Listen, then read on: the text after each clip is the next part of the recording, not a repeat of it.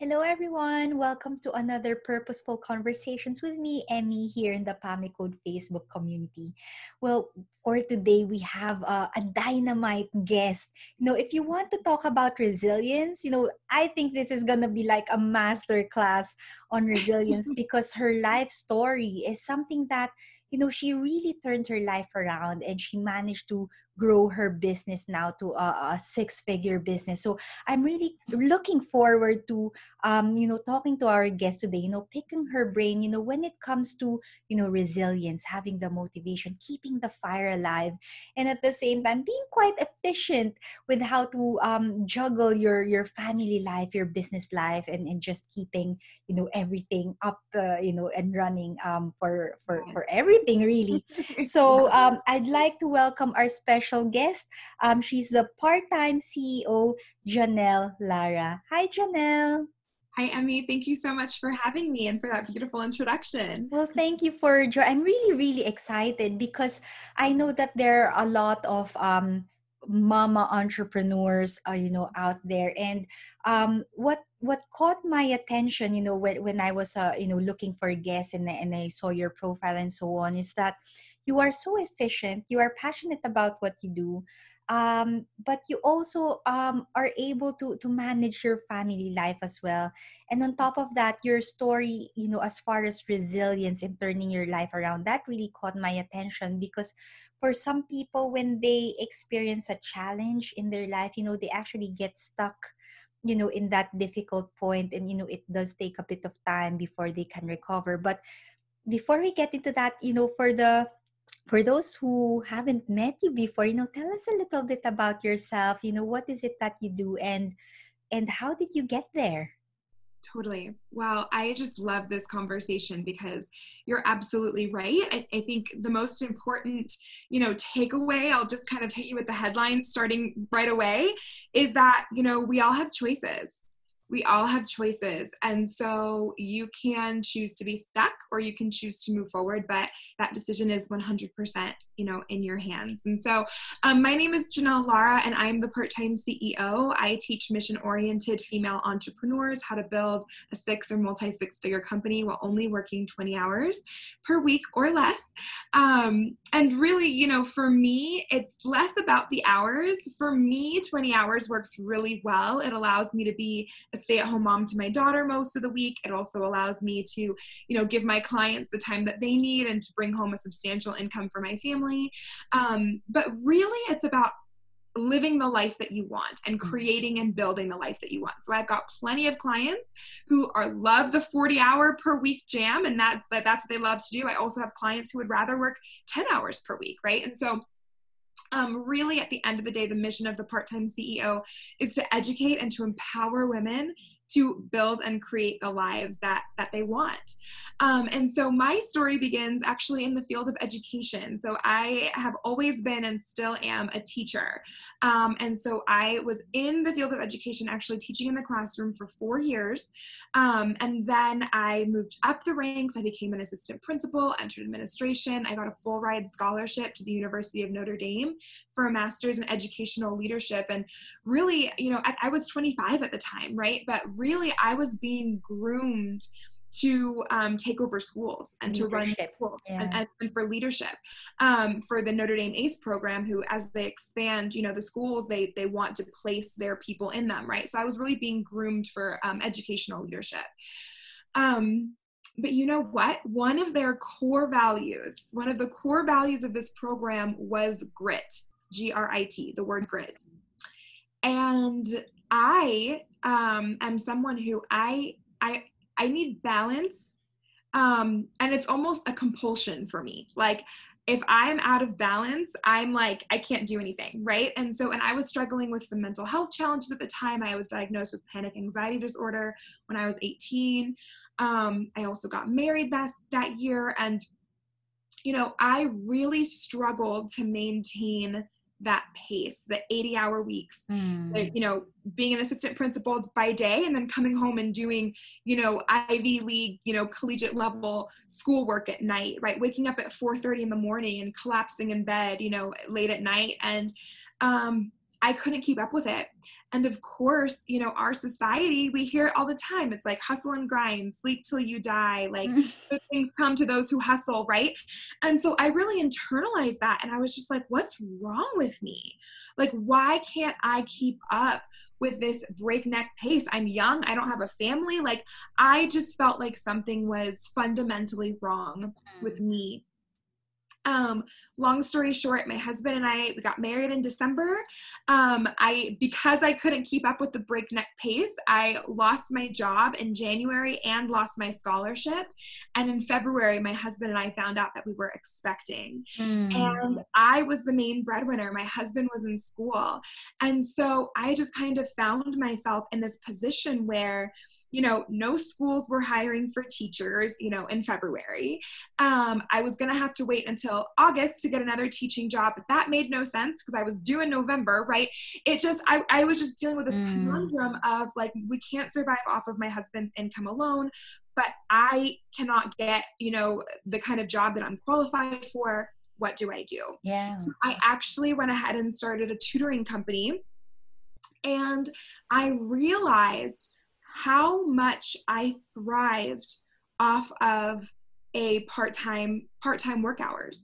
With tutoring, you can really only tutor like Mondays through Thursdays, 4 to 6. Yeah. So I was working 8 hours a week.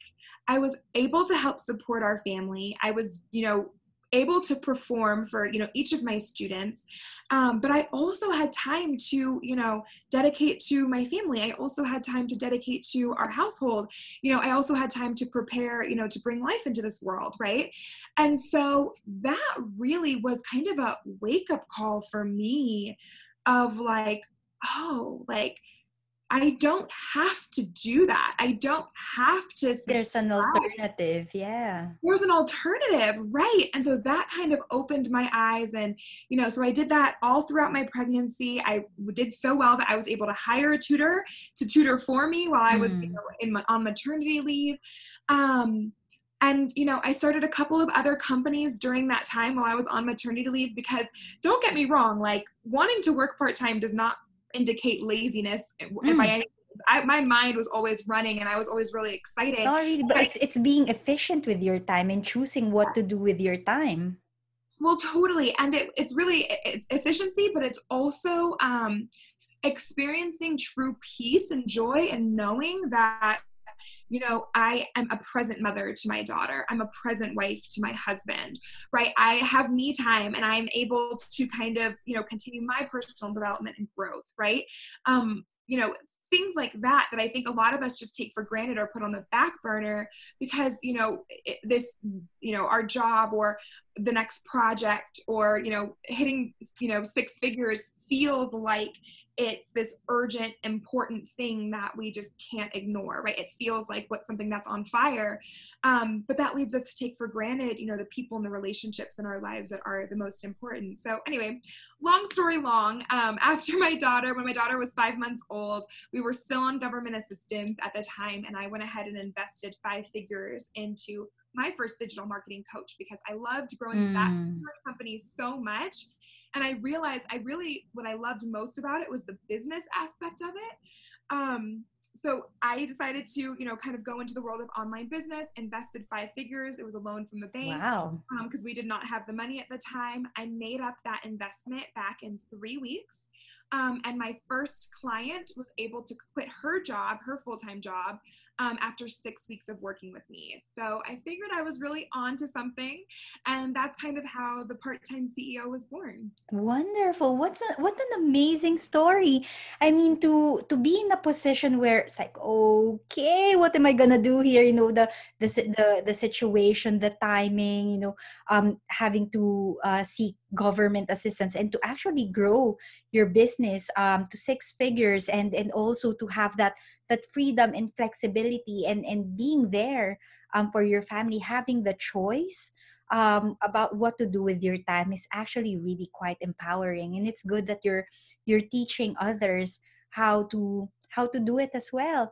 But when it comes to resilience and grit, as you've said, when people are put in the situation, so for example, at the time when you were pregnant, and you had to rely on government support and so on, how did you find the fire to set up your tutoring business? I mean, how did you um find your courage to actually do something about it?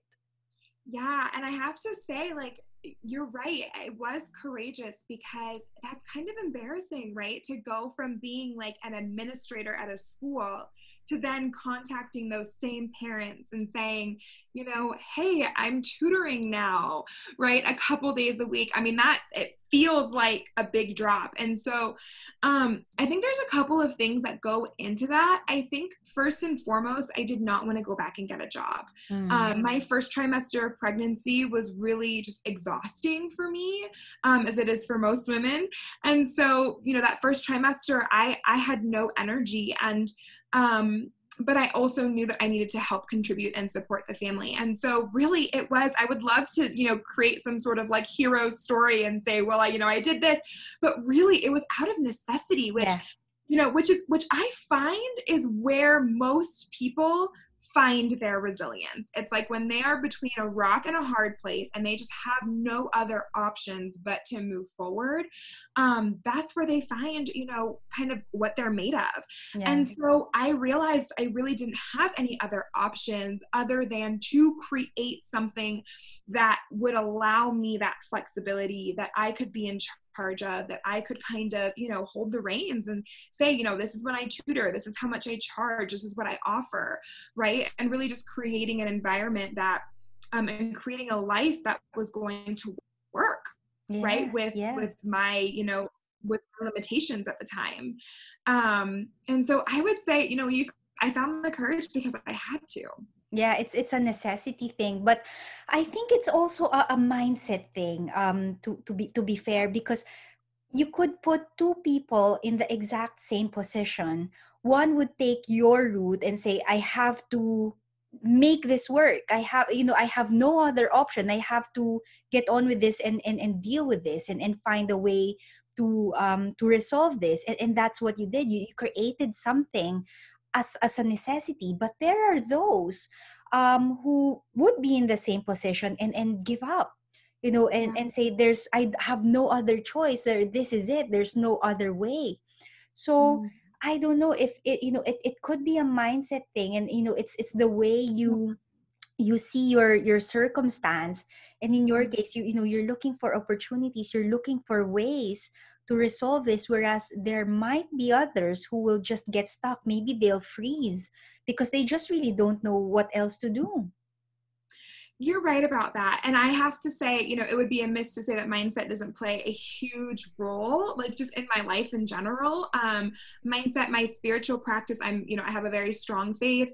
And so that for me is absolutely an anchor. And I think just recognizing, like, something that I have always felt very strongly is that I was made for more, right? Like, I was a natural born leader growing up. I really enjoy, educating and empowering women. That's the entire mission of my current company, but it's something that I've done, for years before I even started my company.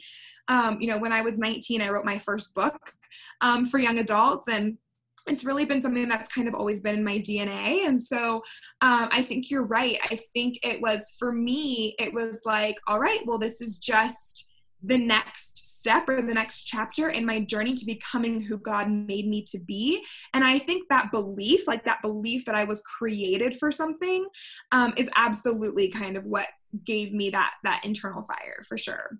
Amazing. Well, to be perfectly honest, the conversation that I had a couple of hours ago was with Sharon Stark, and we were actually talking about purpose and faith. Having a faith centered approach to purpose, and it's good that you actually discuss this openly. Some people wouldn't actually talk about their faith, and I can see that your faith actually really drove you, and it's you're grounded in your faith, and you have that belief that these things happen for a reason, and that you have a purpose in life. So Tell me a little bit more about that. What was going on in your head, and what sort of things were you doing, to motivate you and uplift you and help you to carry on even when things are difficult? Thank you so much for giving me the opportunity to kind of dive more into this because it's something that's so dear to my heart. So it's interesting. The entire time that I was in that assistant principalship, I was really struggling. It was a very toxic environment, and it was actually a religious environment. And I still consider myself, a very Wow. strong religious Christian. But it was, and so you know that's that. But I really feel that, God was with me the entire time, and I was there because God was giving me an example of what not to do and who not to, Mm. right? And so just the examples of leadership that I saw there were very poor. And so that was an opportunity for me. And it's so interesting because now as an employer, right, I, am kind of, behaving very differently from what I saw at that specific environment. I worked at other schools where the principals were outstanding. So I have to give credit to that as well. But so in terms of my faith during that time, I mean, I was constantly in prayer because it was like the only thing that I had to cling to. And it's funny, actually, that morning that I got let go, you would think, oh, getting let go, like that's a bad thing.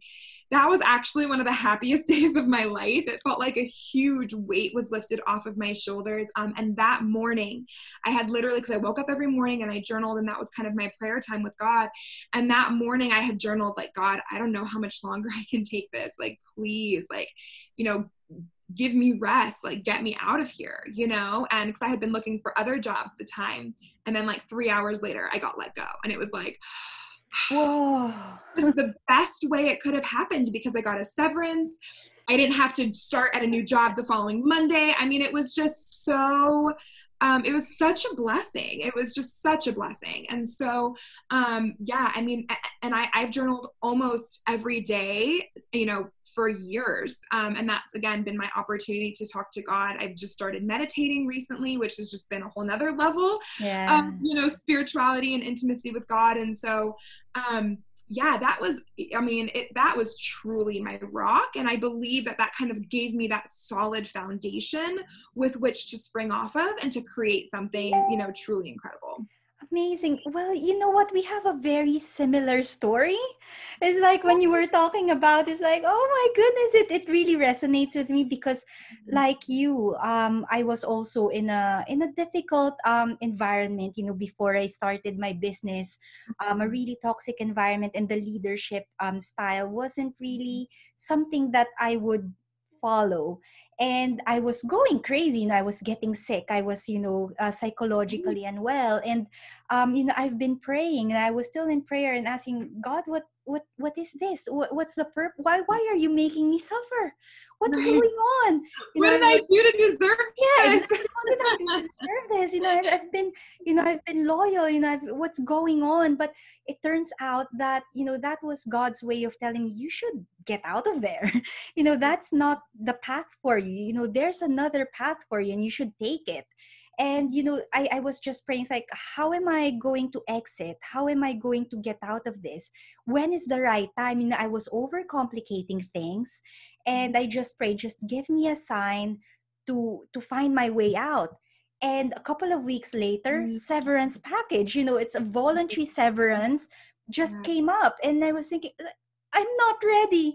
I'm not ready, but shall I? Well, I asked for a sign, didn't I? So, Right. I took it, and I really feel so blessed that Mhm. that opportunity came. And for me, I'm thinking I probably should have left years ago, to Yeah. save me from all that pain. And because for me, I was just really clinging on to something that was familiar, that it Yeah. was my comfort zone. I was in the higher education sector, and that's all I knew.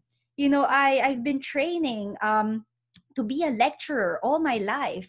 So I was clinging on to it until, my body was actually rebelling. It's like I was getting sick. I was getting psychologically unwell. And, I asked for a sign. It's like, what is this? I was praying, and yeah, the opportunity came to talk voluntary severance, and it was such a blessing. And now I'm on a different path, a completely different path, an Mhm. online business path, but I'm absolutely enjoying it. And it does take a lot of courage, a lot of grit, a lot of resilience, but it's a fantastic journey. But Janelle, I'm so glad that we've had this conversation. I know that there are so many members in our community who are also feeling a little bit lost sometimes. Some of them are starting their own business, others are still in their profession, and they are experiencing challenges. When it comes to finding grit and resilience, what would you advise to them? Like, what would be effective strategies, if you like, to help them to find that resilience inside them?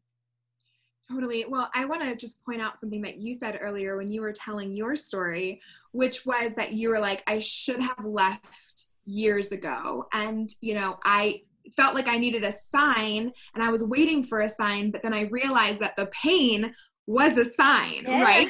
So that's how it was for me too. I look back and I'm like, oh, I should have left months earlier. I was getting job offers left and right that whole fall.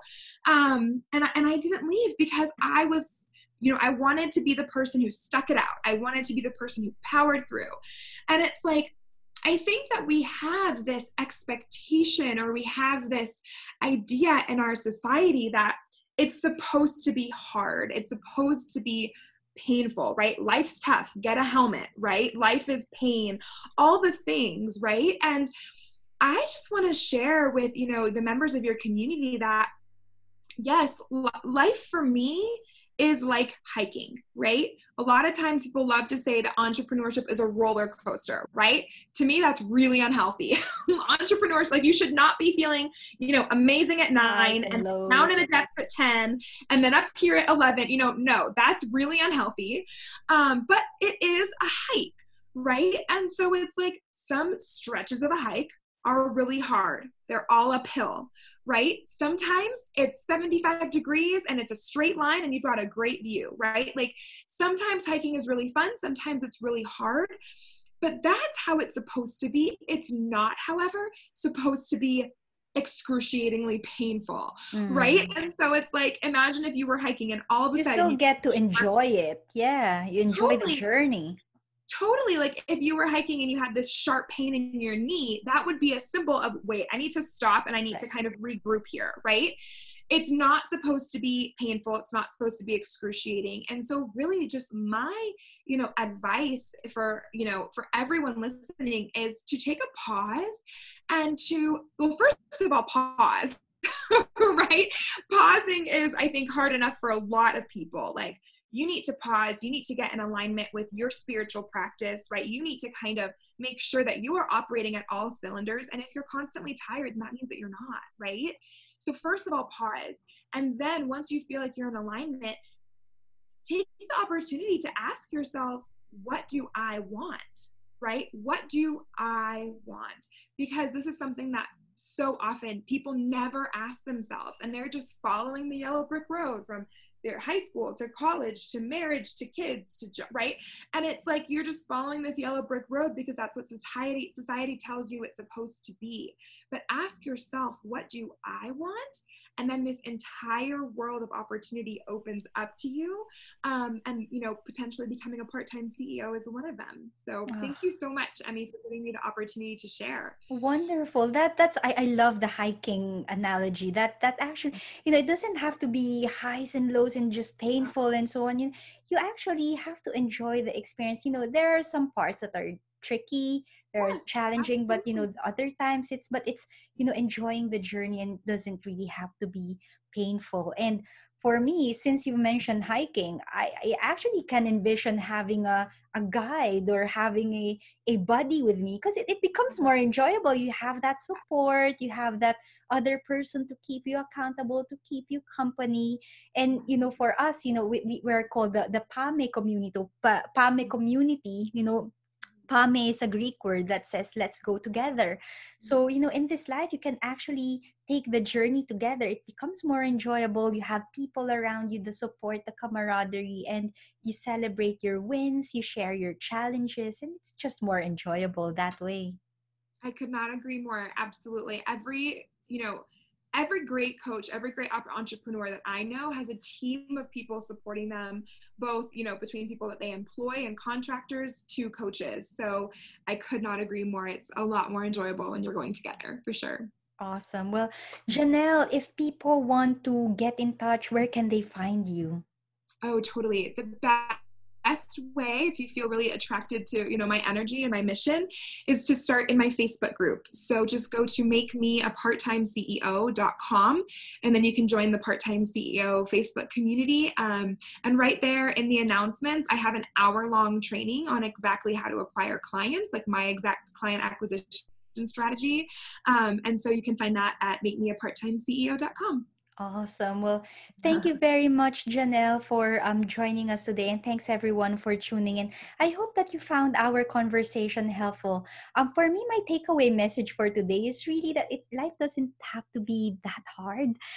Maybe when we are experiencing pain, it's probably a sign that you might need to take a different route, or maybe you might need to ask for help. Maybe ask for support. You may take a different approach, but there is an alternative. We don't really have to bend over back. I know I've been guilty, doing like the 60 or 80-hour work weeks, but there's another option. If it's not making you happy, or if it's not making you joyful anymore, take a pause, reflect.